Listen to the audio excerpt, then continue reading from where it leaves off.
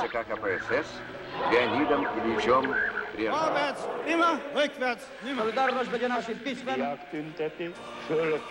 Перестройка хозяйственного механизма, перестройки сознания.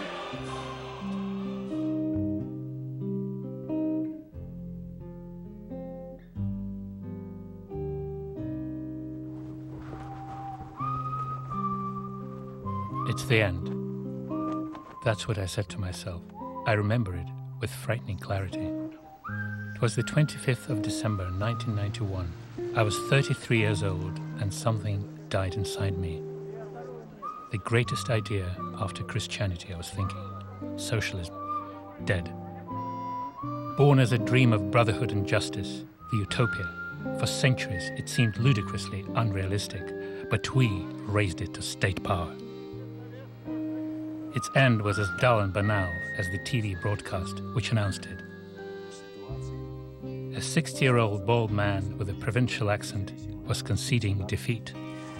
Я прекращаю свою деятельность на посту президента СССР. The defeat of a superpower that nobody had ever conquered, but which defeated itself. I still can't quite believe that. 20 years on, and I see my socialism alive in my dreams.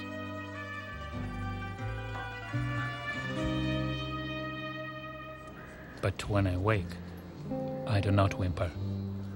It's dead and buried, gone forever, and there's nothing more to it.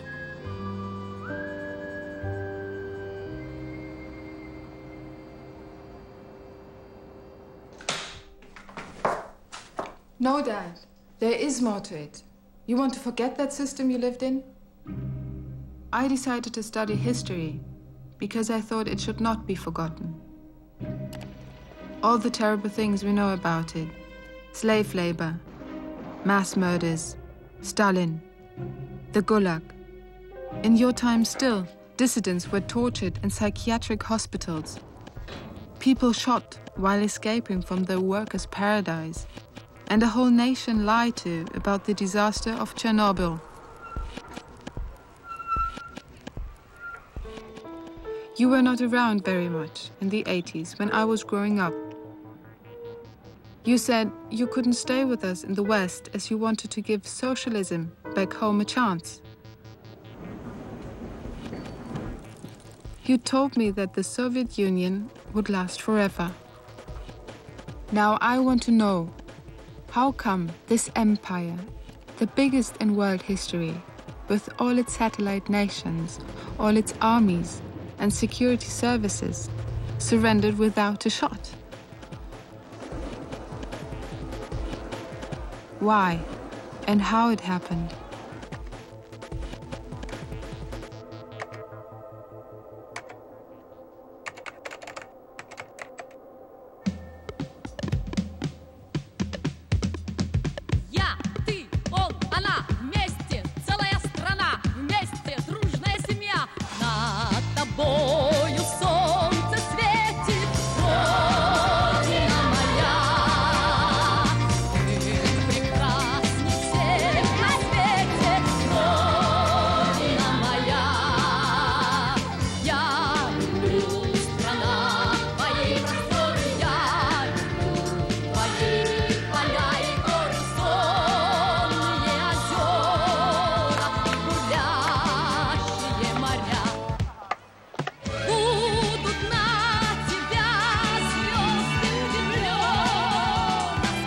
I was proud of my country's size and diversity. I was proud my language was spoken by dozens of peoples. That didn't make them at all inferior in my eyes. The Union of the 15 Soviet republics was the only country in history not to have any national reference in its name. And that wasn't a formality for me. I didn't think of my people as of oppressors of others, and I was typical at that. Okay, I was taught to be proud of the beautiful city of Leningrad, St. Petersburg, the former imperial capital. But our ideology was double-edged. Russian cultural and historical heritage was okay because it was the people, often slaves, who built all that beauty. But Russian emperors' policies were bad because they exploited both their own people and all those they conquered. But the Soviet Union's map looked suspiciously similar to that of the Russian Empire. Noticeable exception being Finland and Poland, now out of the empire, but only really Finland in practice. In a way, the Communist Empire was larger than the Tsarist one, as it effectively controlled the borders of the Warsaw Pact European countries. I do not remember feeling the near presence of the German-German border, even though it cut right through the city I was growing up in, because I was still too small. But in retrospect, I realize how traumatized the German population was by it. And the reforms of the Kremlin leader in the faraway Moscow were not reaching far enough to alleviate the plight of ordinary citizens who felt imprisoned in this vastest empire on earth. Ich hatte so für mich immer das Gefühl, man lebt irgendwie so eingesperrt und man ist wie gehandicapt. Uwe Wirtwein grew up in Behrungen, an East German village right next to the border with the West. Der Ort war sehr nah an der Grenze gelegen, etwa 1000 Meter. Und das hieß ganz konkret, so ein Ort, der eigentlich nach 3 Himmelsrichtungen von der Grenze umschlossen ist und dann in einer sogenannten Sperrzone liegt. Sperrzone bedeutet, es sind dort Hunde im Wald, gibt es Selbstschutzanlagen. Die ganze Umwelt hat zu mir gesagt, mein Umfeld, Eltern, Schule, man hat natürlich agitiert in Schulen, wo man gesagt hat, das war schon sozusagen schon immer so und das wird auch noch ewig so bleiben.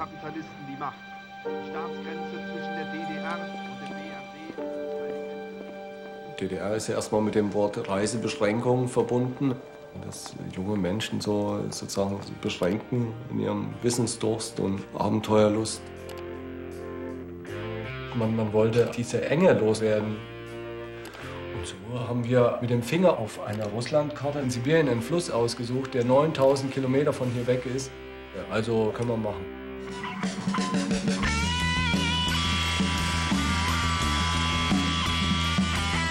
Also ich habe alle Sowjetrepubliken bereist, individuell bereist, ohne organisierte Reisen. Habe dort viele Menschen kennengelernt. Da haben wir natürlich viel von Kulturen mitgekriegt. Wir haben einfach die Realität gesehen, wie sie war. Es gibt einfach auch Leid und Elend. Da haben wir Schicksale auch mitbekommen, wo wir dachten, naja, die Realität ist einfach auch teilweise echt hart. Es ist ja sozusagen auch über die Jahrzehnte, Jahrhunderte zusammengeraubtes, zusammengestückeltes Land. Ich meine, Gesamt-Sibirien ist Kolonie. Die Russen sind eigentlich Kolonialisatoren. Und wir haben das dort am eigenen Leib erfahren. Wir sind als Weiße jetzt mitgenommen worden auf einem LKW und es war noch genug Platz. Und es trennten Jakuten. Die Fahrer haben gesagt, ja, Jakuten, ja. Das waren wie Sklaven. Also man hat die sozusagen nicht beachtet. Es waren minderwertige Leute.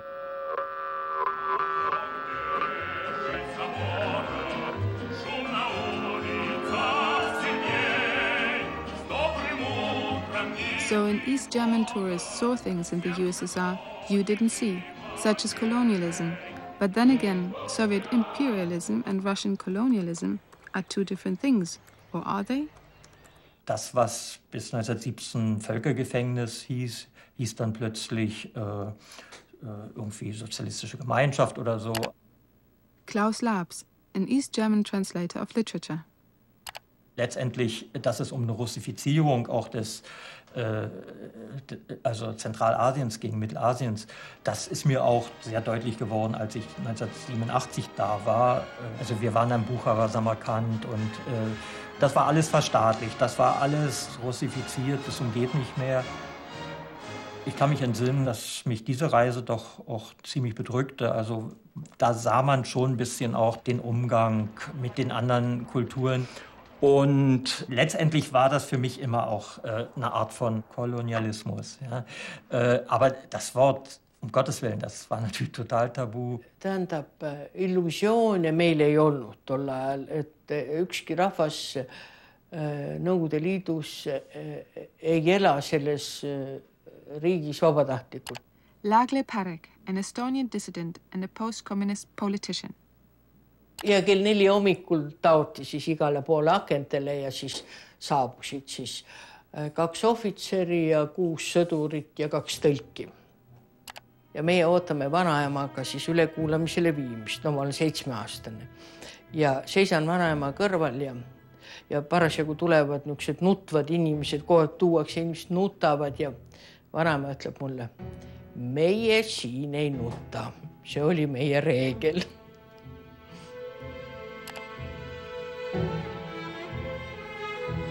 Määratud väljas, et meie kui kodanliku natsionalisti perekond oleme määratud väljasaatmisele igamiseks Siberisse. 49. aasta küüditamine oli Eestis natuke rohkem kui 22 000 inimest.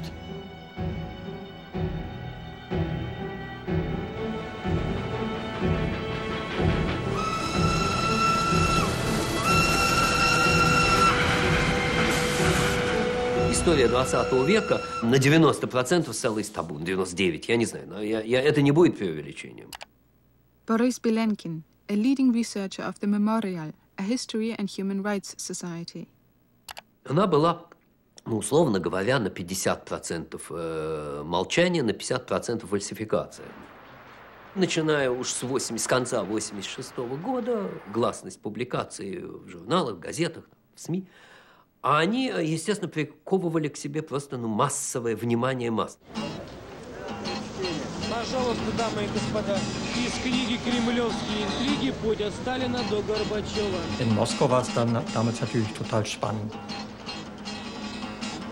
Я у милиции служу, голубый мундир ношу, с кобурою на боку, я порядок навожу.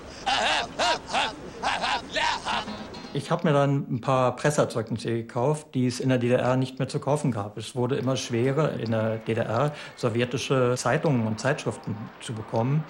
Und das war ja unsere einzige Quelle, um etwas zu erfahren, wie es läuft mit der Perestroika. Da gab es dann zum Beispiel auch diesen Sputnik. Das war so ein Digest mit Artikeln aus der ganzen sowjetischen Presse. Aber die Redaktion vom Sputnik war wohl sehr auf der Gorbatchev-Linie oder überhaupt noch ein bisschen radikaler. Und da kam es zum ersten Mal in der DDR dazu, dass eine sowjetische Zeitung regelrecht quasi verboten wurde. In einem dieser Geschichtsaufsätze war dann auch die Rede von der Vergleich Hitler-Stalin. Und gerade da war man in der DDR sehr empfindlich. No tähendab, see ideoloogia, fašism ja kommunism on võrdsed. See oli meile teada. Газеты, радио, все очень изменилось. Ja tegelikult kogu aeg loeti neid raamatuid, teadmine oli, raamatuid anti käest kätte, kel vähegi huvi oli, ta sai peaaegu kõike lugeda. Ja Molotov-Ribbentropi pakt ei olnud meile saladus. The Molotov-Ribbentrop Pact was named after Soviet and Nazi foreign ministers. Shortly before midnight on August 23, 1939, the URSS and Nazi Germany signed a treaty, a part of which was not intended for public. 7 days later, the Second World War broke out. I learned at school that Germany started it by invading Poland. The truth is that in September 1939, Poland was attacked from both the West and the East by the Soviet Union as well as Germany, in accordance with the Molotov-Ribbentrop Treaty. In addition to eastern Poland, the Soviet Union occupied the Baltic countries, parts of Romania, and after a bitter Finnish resistance, parts of eastern Finland. Et me võitlesime tegelikult kommunistliku režiimi vastu. Aga see ühendas meid ikkagi kõike see tähendab see ideoloogia. In 1988, Gorbachev allowed Estonia, Latvia and Lithuania to use their national flags instead of their Soviet Union republics' ones.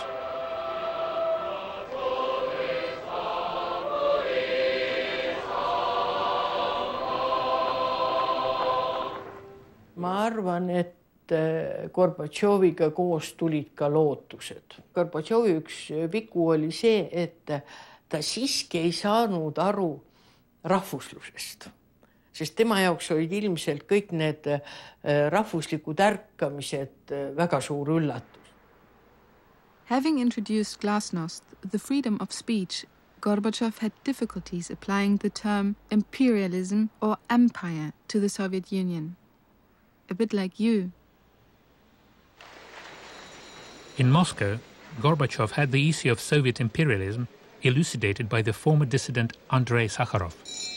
Выступление имеет принципиальное значение, я продолжаю.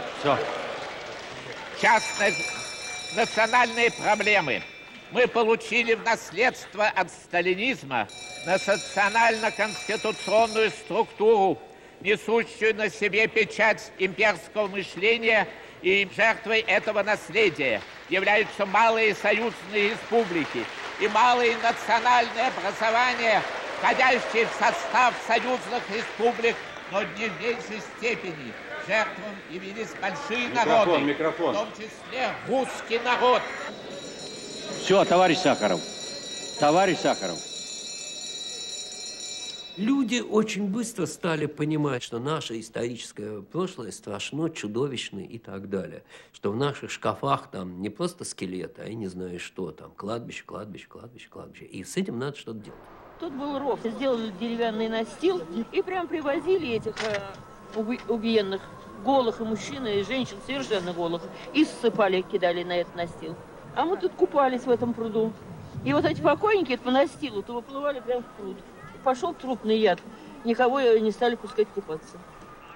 И люди понимали, что разверзается, да, некоторая бездна, которой, что-то с этим надо делать. И вот появилась группа людей, которая потребовала создания мемориала жертвам политических репрессий. Мемориал имелся в виду некий памятный комплекс архивом, музеем, библиотекой, вот некий комплекс, посвященный, жертвам репрессий, который будет исследовать эту проблему. Затем сюда стали приходить и сами репрессированные, их дети и так далее. Раз в неделю я был в приемной. Репрессия, 37-й год, а дата смерти не установлена. Значит, вот приговор военной коллегии, это расстрел. То есть мимо меня прошли сотни и сотни людей. Вот номер реабилитационного дела. Там указано, приговор приведен в исполнение, точка. Приходит человек и говорит, мне страшно, ему трудно вспоминать. Когда маму арестовали второй раз, она исчезла просто. Мы не знали долго, где она. Larisa Garamash, a daughter of a victim of Stalin's terror. И я была одна в классе, у кого не было мамы. Меня называли врагом народа. Конечно, дети называли во дворе. Письмо великому вождю народа, учителю и другу советской молодежи, товарищу Иосифу Виссарионовичу Сталину. Как только Горбачев пришел, именно в те годы по-настоящему узнали, что такое приговор 10 лет без права переписки. А на самом деле это ВМН, высшая мера наказания, расстрел. Убиенных жертв сталинизма, вот в этом месте как раз они лежат, где все мы здесь стоим. Но я точно знала, что я приду в мемориал. Но я уже знала, что это Сахаров, инициатор, да, что это его идея была об увековечении памяти. Наша страна потеряла от незаконных репрессий, от организованного голода, от беззакония и террора многие миллионы своих граждан. И только такая общественная организация, как «Мемориал», может дойти до каждой судьбы, до каждой семьи. И мы будем отслеживать историю нашей страны так, как она воплощается в истории ее людей. Единственным, что может излечить народ, это правда. Картотека расстрелянных в Москве годы большого террора, фотографии из следственных дел. Все эти люди фотографировались в тюрьме. Колхозник, продавец, замнаркома, кто угодно. Расстрелянные по выдуманным обвинениям. Абсолютно все без исключения реабилитированы, признаны невиновными.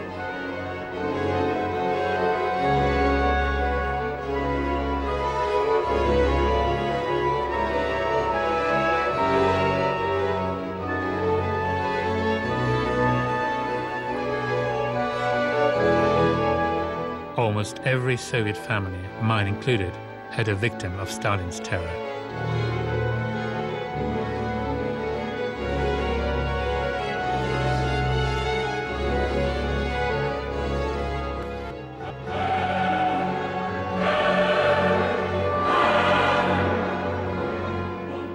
Letting the truth be told about Stalin's reign of terror was undoubtedly crucial for Gorbachev's democratization. But there were issues Gorbachev's openness was less open about.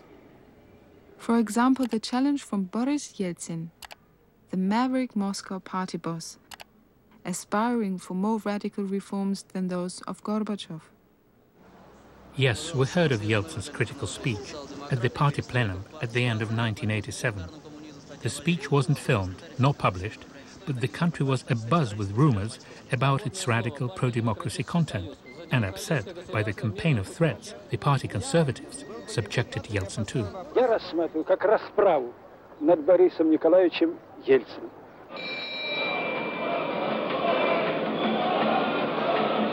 Ну и давайте мы с дела Ельцина снимем тайну. Пусть все, что считает Борис Николаевич, сказать, скажет. А если что у нас появится с вами, тоже можно сказать. Пожалуйста, Борис Николаевич. Товарищи делегаты, реабилитация через 50 лет сейчас стала привычной. И это хорошо действует на оздоровление общества. Но я лично прошу политической реабилитации все же при жизни.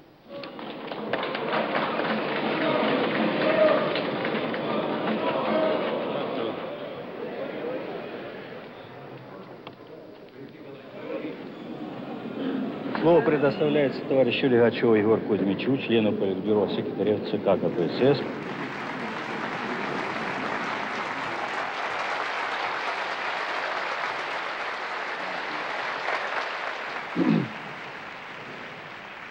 Уважаемые товарищи, нельзя молчать, потому что коммунист Ельцин встал на неправильный путь. Оказалось, что человек обладает не созидательной, а разрушительной силой. А объективно говоря, направлен на то, чтобы посеять сомнения. Это очень так ждут от нас за рубежом. Посеять сомнения в правильности проведения политического курса партии. Прости мне, но мы с тобой уже расходимся не только в тактике, но и в стратегии. Yeltsin was removed from the position of the Moscow party chairman and resigned from the Politburo candidates. The party and even Gorbachev seemed bent on isolating Yeltsin. But in 1988, people were no longer afraid of supporting rebels, and Yeltsin was quickly becoming people's hero. Ельцин доказал свою позицию давно и всегда, и не изменял ей еще ни разу. Он выражает интересы большой части населения. Всех людей, можно так сказать, да. Ну, не всех. Всех нельзя говорить, потому что мафия против него, коррупция против него, аппарат все против него. Против него. Среди членов ЦК есть, понимаешь, жулики, взяточники, у которых миллионы. The anti-corruption drive was like a breath of fresh air in the world ruled by communist dogmas. Exposing lies became the main cause of the time, and Yeltsin its #1 champion. Exposing lies destabilized communism, didn't it? Some communist leaders took no chances. Romania looked more stable than the URSS. But what was the price? And what was the real meaning of that stability?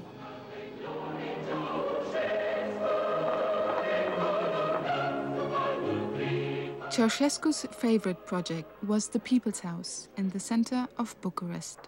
The building started in 1984 and finished only in 1989. It was to become the biggest palace in the world. Ceausescu's neo-Stalinism was practiced in a country which had less resources than the Soviet Union. That meant food rationing, gas, electricity, and heating blackouts for the ordinary Romanians. The choice of the location of the palace, made by Ceausescu, was quite remarkable. El, când a asistat la cutremurul devastator din 77 și a văzut că au murit 3.000 de oameni în București, Paul Kosigian, a former student from Bucharest. El și-a dat seama că Bucureștiul este într-o zonă tectonică periculoasă și el era îngrozit să nu moară. Și atunci, vizitând Bucureștiul, a vizitat și această zonă și a văzut că acolo clădirile rămăseseră toate în picioare și nu aveau nicio zgârietură, nicio fisură, nimic. Deci el și-a zis, ăsta este un loc bun unde noi putem să ne mutăm sediul guvernului, să facem un bunker și așa mai departe, să ne mutăm aici totul, pentru că în caz de cutremur, noi nu o să pățim nimic aici. Deci Ceaușescu a decis să radă cartierul istoric al Bucureștiului. Cu aceeași ocazie a decis să distrugă și o mare parte din bisericile din București. Ce a făcut atunci securitatea? O biserică celebră din București se numea Sfânta Vine.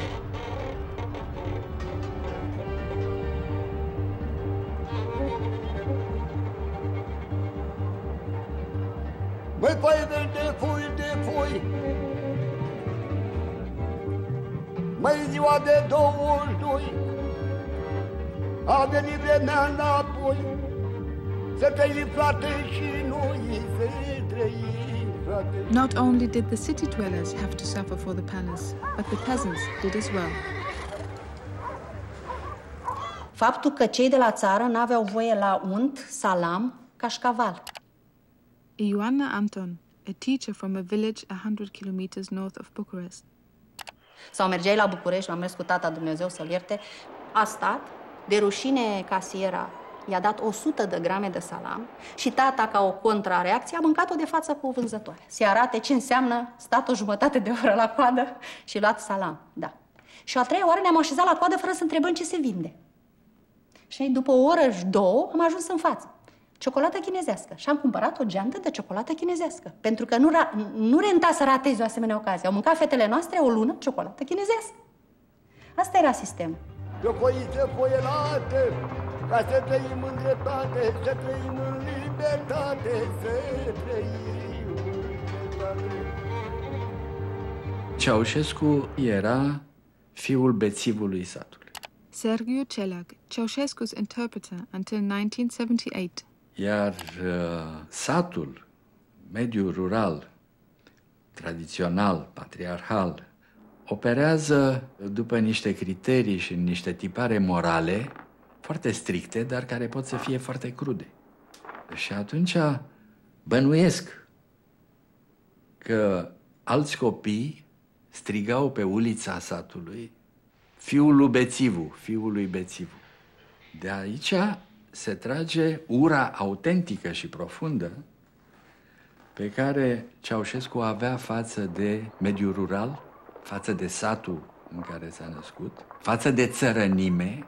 Probabil că în spoiala de cultură filozofică marxistă elementară a reținut și înțelepciunea lui Lenin, care a caracterizat țărănimea drept cel mai mare pericol pentru comunism.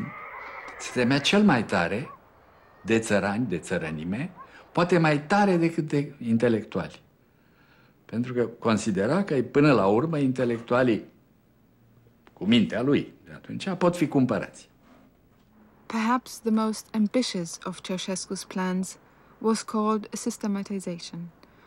Under it, traditional villages and agriculture were to be liquidated, peasants relocated to the cities or new collective lodgings.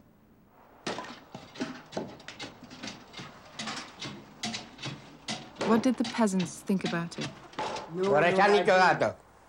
Mai bine de așa. Nici copiii, nu. Tot. Aici. Cu muncă, să... Muncă, prin muncă. Orășan. Orășan a fi, ești îl mai de jos om. 2/3 of Romanian villages, many of them with highly valuable historic architecture, were marked for destruction, a plan that was carried out to a large degree. Aveam o casă modestă, cu grădină, cu vie, ca orice om, în curte să avea necesarul de legume. Costel Ardelianu, a former villager. Un proiect pe care l-am văzut și după aceea, care vor să fie localitatea cât mai restrânsă, să fie cât mai mult teren agricol, ca să poată să cultive foarte mult. Deci să mai fie o singură casă, să fie, de exemplu, cum erau blocurile aici la noi, într-un bloc sunt 18 familii, deci nu o să fie o singură casă cu o singură familie, sunt 18 familii. Some were killed while refusing to leave their homes. Mi s-a propus să facem actele în locul la casa demolată să ne dea apartamentul, la urmă s-au răzgândit. Deci, în momentul când le-au scos la vânzare, am fost nevoie să le cumpărăm. Pentru ei au fost foarte greu, care în vârstă, mai ales când le-au stricat munca de o viață.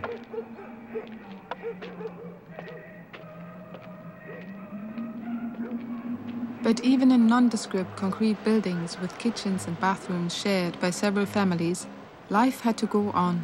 A întâlnit-o în sat la colectivă, era frumoasă și un pic naivă, nici nu crezuse că ar fi în stare. Sigur, ne trăiam tinerețea, dar pe de altă parte o viață sexuală foarte încorsetată și foarte timorată. Frumoasă fă. Prezervative nu erau, anticoncepționale foarte rar. Laura Grunberg, a former sociology student. Deci, în toată perioada asta, sensul faptului că s-a dat acel decret faimos prin care nu mai puteai n-aveai voie să faci avorturi și decât după 4 copii și erai mamă eroină la 5 copii și așa mai departe, era o ambiție, după mine, a lui Ceaușescu de a demonstra o creștere a natalității și o demografie extraordinară cu care noi am și făcut vâlvă la momentul respectiv. Eram foarte apreciați, statistic vorbind, pentru rata de natalitate din România, până s-a aflat de fapt cu ce preț se făceau lucrurile astea.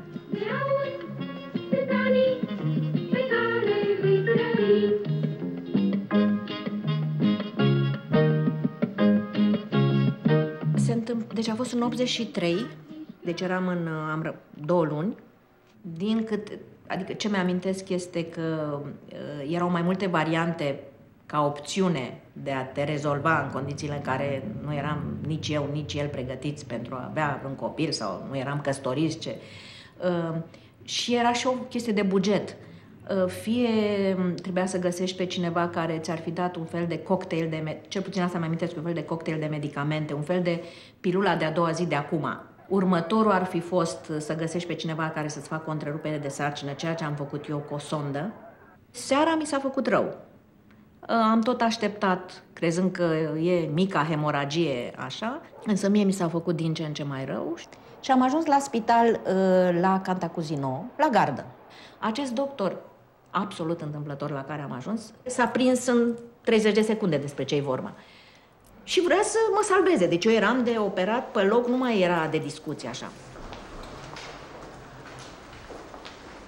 M-am trezit într-un salon cu vreo 20 de paturi, cu fete de vârste diferite, dar îi vedeam polițiștii, cu declarații, cu nu știu ce, da? Să spui cine ți-a făcut, să dai toate informațiile, și puteai să bagi la închisoare pe persoana respectivă, plus tu, plus...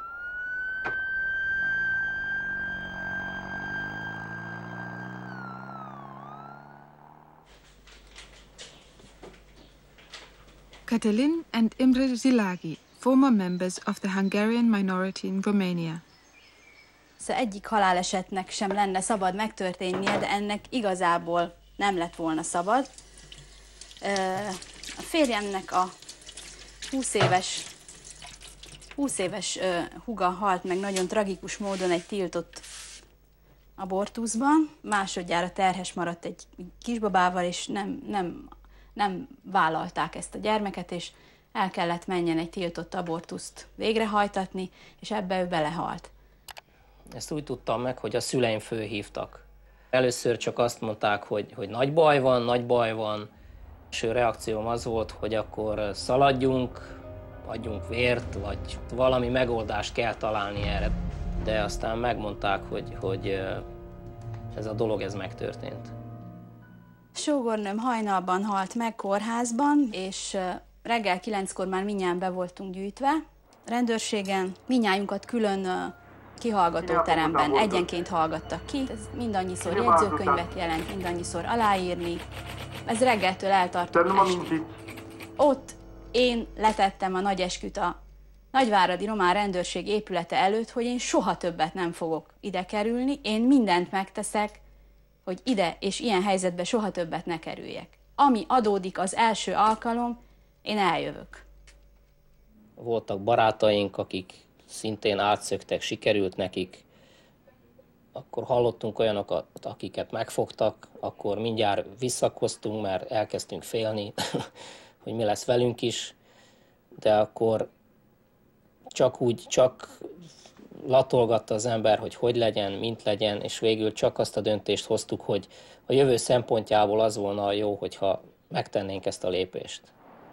Elindultunk, a férjem a csomagtartóba lapult, persze, hogy az utat a városba végig sírtuk. Az embernek az időérzéke ilyenkor másképp működik, de körülbelül 40 perc volt, egy olyan 3-4 óra. Megálltunk, a férjem kimászott a csomagtartóból. Ami nagyon szokatlan és furcsa volt, akkoriban Romániában az utcai közvilágítás az szinte nulla volt, tehát nem égtek az utcai lámpák, viszont előttünk, ugye Magyarország fényei gyönyörűen megvilágították az eget. Tehát egy aranyfényű, narancsfényű fényburkot láttunk előttünk, ami felé indultunk, és mögöttünk meg sötét volt.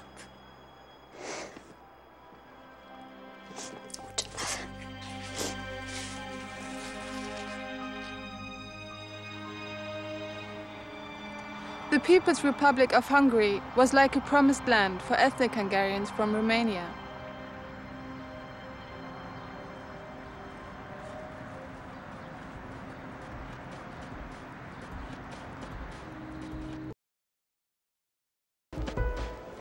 The internationalist nature of communism, the thing you told me was the most valuable about the system, was by and large wishful thinking. The minorities' problems were not solved, but swept under the carpet of ideology. A star historian of Gorbachev's era, Yuri Afanasyev, gave a revealing interpretation of communist imperialism. Россия и Советский Союз остаются или были и остаются идеократическими империями, а не колониальными, собственно, колониальными, какими были, например, Австро-Венгрия, Британия, Испания, да. Что такое Российская империя? Эту империю можно было охарактеризовать как теократическую. То есть, когда идея являлась тем остовом, вокруг которого, собственно говоря, все и образовывалось. Вот. Россия образовалась как большое общество и единое государство с идеологемой «Москва, Третий Рим». In 1988, we were waking up to the fact that our socialism may have been more of a continuation of our pre-revolutionary historical traditions than breaking with them. We celebrated the millennium of the introduction of Christianity in Russia, URSS, as our country was called 1,000 years ago.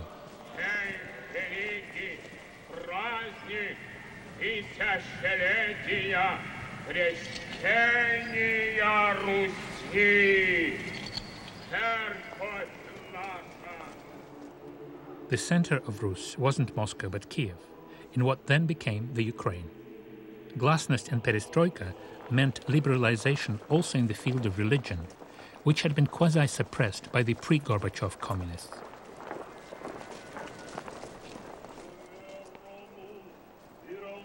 People were hungry for faith, and it didn't matter to most that our church had been reconstructed by Stalin for his propaganda purposes during the war, after he almost totally destroyed it in the 20s and the 30s. And it was no secret that priesthood was infiltrated by the KGB. With all the demurs, the church seemed to give a chance of stability to the increasingly confused country.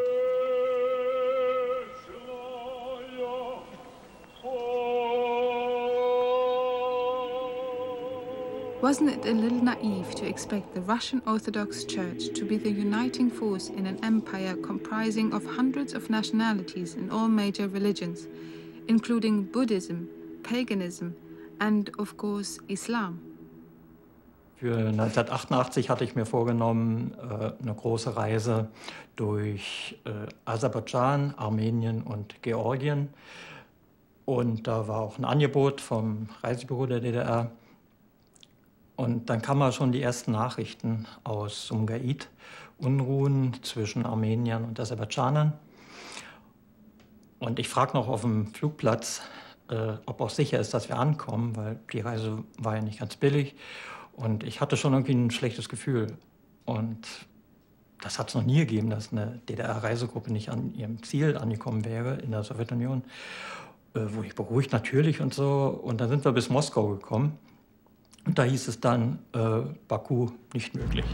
Baku is a capital of a strategically important republic of Azerbaijan. It is trying to get hold of Azerbaijan with its huge quality oil reserves that Hitler risked all in Stalingrad, that city being on the way to Azerbaijan. And it was the Soviet Republic of Azerbaijan that, as a result of a conflict with the Soviet Armenia, produced the first major secessionist challenge to Moscow.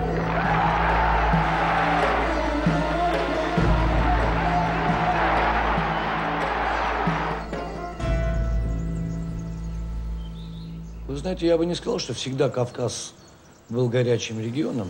Тут веками жили бок о бок и нормально жили. Но последствия сталинской политики, конечно, они оставили уродливые шрамы. Father Parkiev, an Orthodox bishop of Nagorny Karabakh. И вот это чувство несправедливости, конечно, возмущало. То этих, то тех, конечно. Ну и вот последствия, конечно, это как бы заложенные были медленные мины. Joseph Stalin's first job in the communist government was nationalitist minister, and all along during his rule, he was redrawing the empire's map and moving whole peoples around, such as Germans from the Volga region, Karachay, Kalmyks, Chechens, Ingush, Balkars, Meskhetian Turks, Crimean Tatars, Estonians, Latvians, Lithuanians, Belarusians, Ukrainians, Moldavians were all subjected to mass deportations, tens of thousands in each case. Those policies proved to be time bombs which started to explode once the Kremlin's iron rule loosened its grip. Stalin's first major decree in 1923 was to give the predominantly Armenian enclave of Nagorno-Karabakh to Azerbaijan.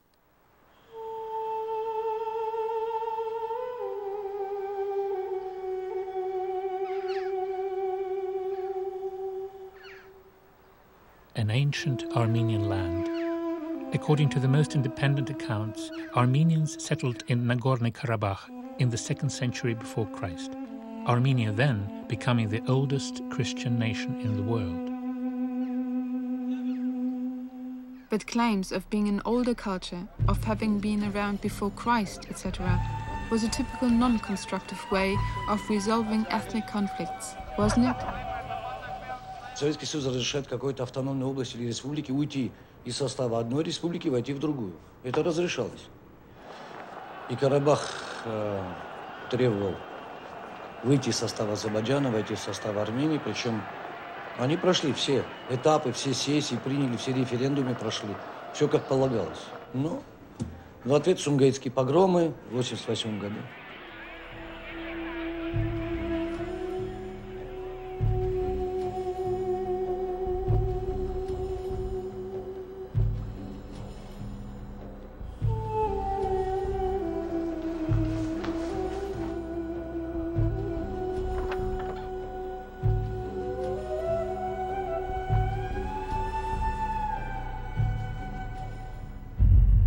Шли погромы, убивали армян. Потом МОМОН азербайджанский, советские войска. Much as it is impossible not to feel for innocent victims of ethnic conflicts, it is hardly ever possible to blame one party for it. And the obvious Armenian suffering notwithstanding, it has to be said that in the 1988 Azeri-Armenian conflict, the first victims were Azeris.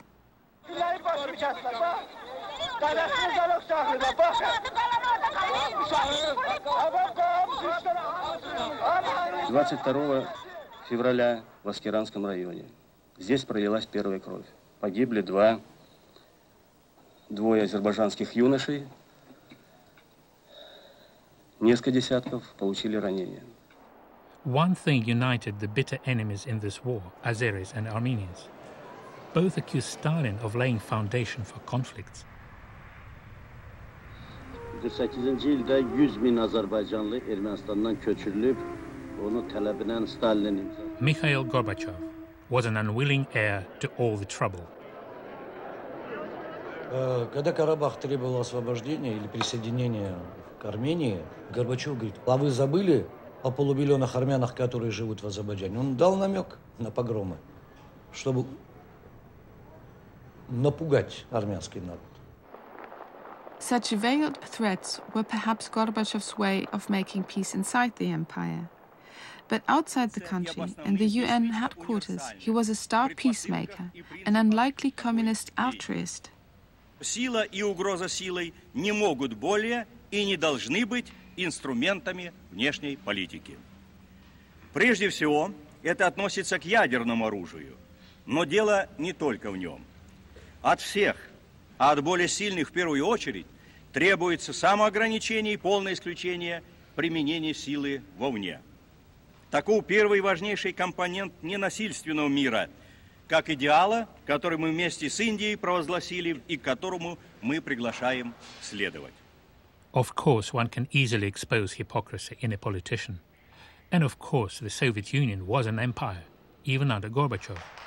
But the second most influential man in Soviet politics was Eduard Shevardnadze, from one of the most rebellious Soviet regions, Georgia. Колонии Российской империи Грузия была в течение 200 лет. Мы все на своей шкуре, на своем примере все познали, что это такое быть колонией. Но не все плохое они делали за это 200 лет. Открыла дорога к Петербургу, где в Москве, Одессе, где были высшие учебные заведения. Молодые люди, образованные, которые хотели получить высшее образование в зарубежных странах, в основном эти учились в Петербурге, Москве, в Одессе и других городах. Потом, когда они вернулись, это были очень толковые, талантливые люди. Они основали свои школы, математическую, физическую, геологическую, языковедческую и так далее. Потерять 2 дня я сижу, рисую. Красок много у меня, выбирай любую. Я раскрашу тело свет, самый свой любимый цвет.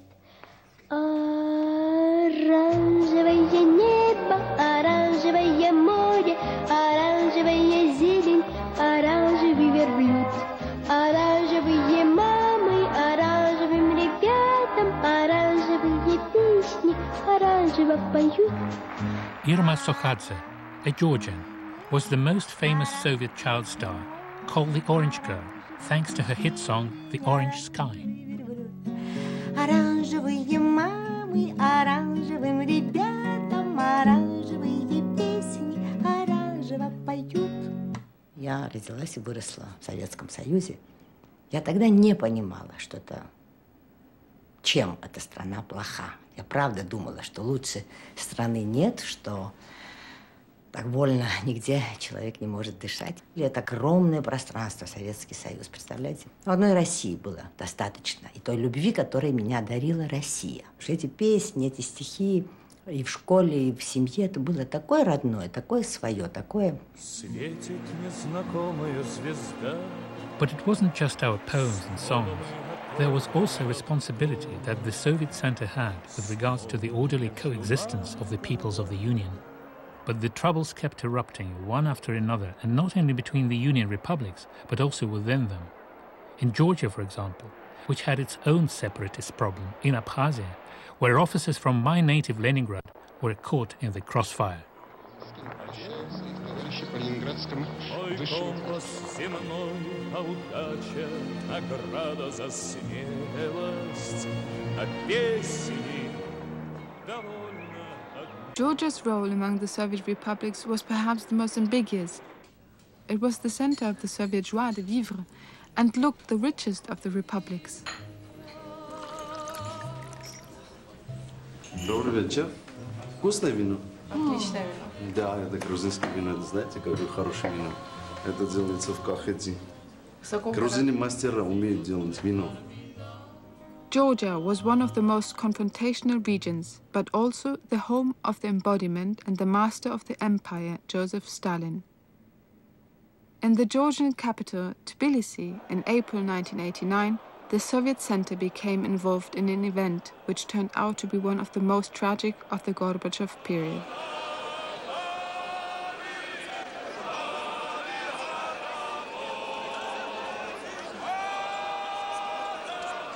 Вечером мы пришли, там посмотрели, знакомых полно, весь Тбилиси был там.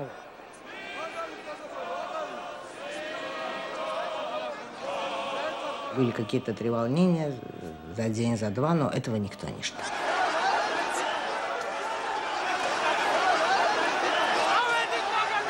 И в 7 часов утра или в 6 моя заловка нам позвонила, что там 20 с лишним человек, особенно в основном женщин. Наша старшая дочка лежала, тогда болела. Я забыла за ней ухаживать. Представляете, я не могла просто ничего делать. Я сидела и ревела.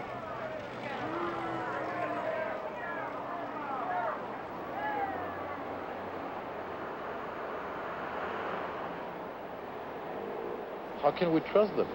They are talking about democracy, they are talking about perestroïka, and they are killing their own people. It was a totally appalling act, whereby innocent people were hit and cut to death by soldiers' spades. In Moscow, General Rodionov justified the army's action.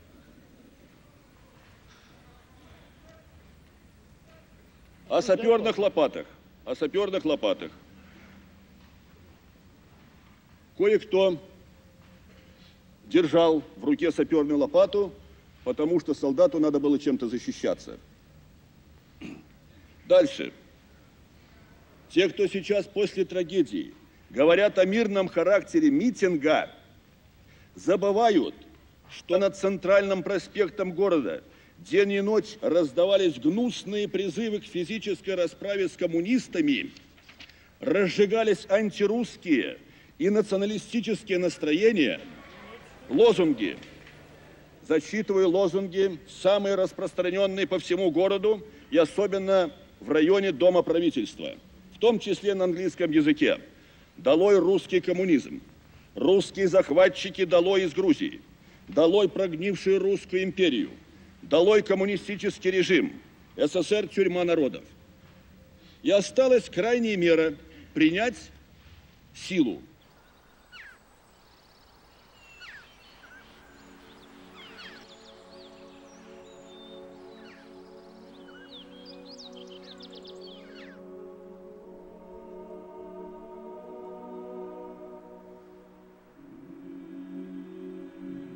I was in Georgia twice in the 2.5 years that followed the massacre. It was still my country, and I was proud of Georgia's beauty and her ancient culture as of something belonging to me. I just loved it, and I didn't feel it was somehow imperialist of me. But the jury of history was out, and the judgment on the future of our union wasn't going to take long, nor to spare my feelings.